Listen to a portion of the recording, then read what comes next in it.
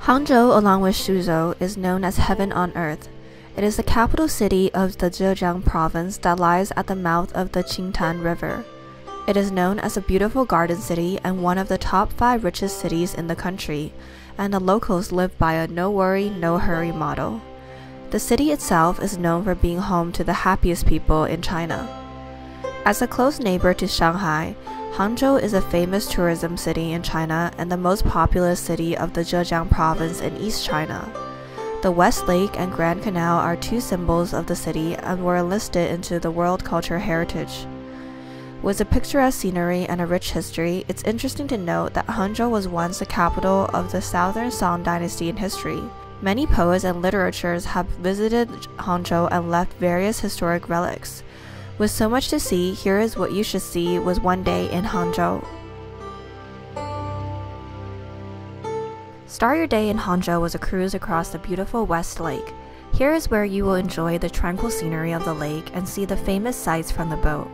You will get a chance to see the 3 pools mirroring the moon, which is right in the center of the lake, the Solitary Hill, and the Lifei Pagoda, where you can disembark at the Flower Harbor dock.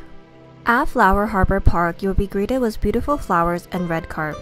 This park is a great place to feed the fish and pray for good luck. In Chinese culture, this species of fish represents success, so it is frequently seen in Chinese parks or gardens. After lunch, visit the Lingying Temple, also known as the Yuanling Temple.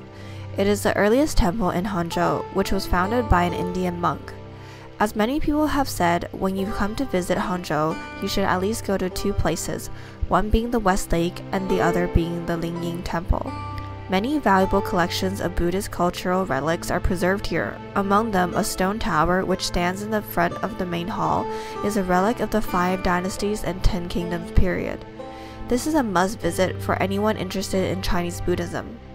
Then you can take a hike through the mini mountain Feilai Peak, which is covered with odd-shaped rocks and lush green trees. Many Buddhist rock coverings can be seen along the way. After, pay a visit to the former residence of the Hu Xueyan. He was a very successful businessman, regarded one of the richest and most famous businessmen in the Qing dynasty. He started his business under the governor Wang Yulin's support, and his business covered food, real estate, hawk, silk, weapon, and traditional Chinese medicine. After his success, he donated much money and helped a lot of people together with the Qing government.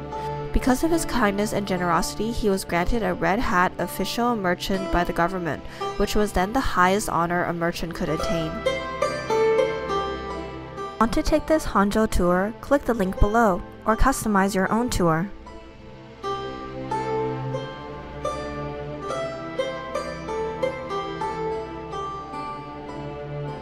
Want to see more great videos about China? Hit the subscribe button below and follow us on our other social media.